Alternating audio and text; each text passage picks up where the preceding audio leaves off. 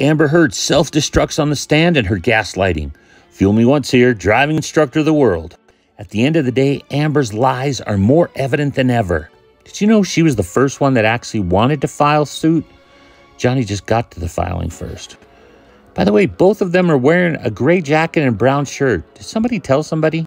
Also, Amber never handed her phone over for evidence. She handed over her laptop and pictures. Johnny handed over several phones. Speaking of phones, Dr. Richard Gilbert, orthopedic surgeon expert on the hand.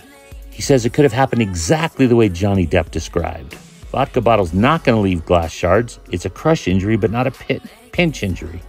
No way it could have occurred like Amber Heard said. In Cross, Rottenborn says, wait a minute, Amber's never said the phone. We've never advanced a theory of how that happens. Wait, what was all that testimony about a phone then on the wall? Julian Ecker, another data guy. Basically, if Alec Baldwin and Jimmy Kimmel had a baby. Kind of like Alec Baldwin light. Not a great look for someone talking about shooting photos. Too soon? Says photos 1 and 3 are just standard Apple programs for sorting and collecting. And basically, Neumeister's testimony is nothing.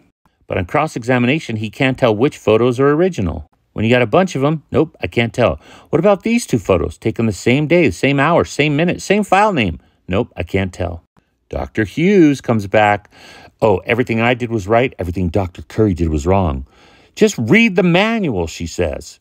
If you misinterpreted the data, you're not qualified to evaluate it.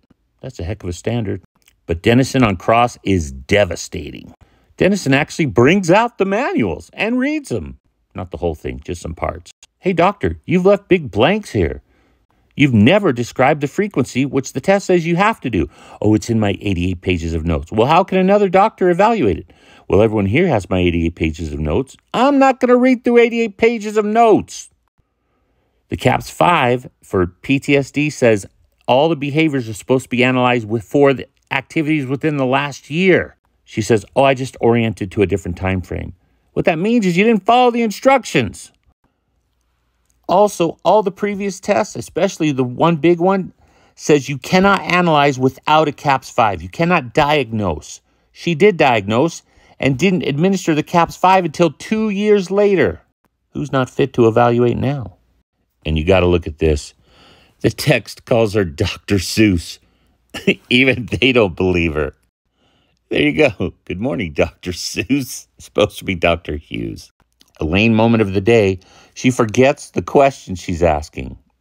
Okay, too good. Listen, next up, Amber Heard. All Amber Heard, part 2. Come on along.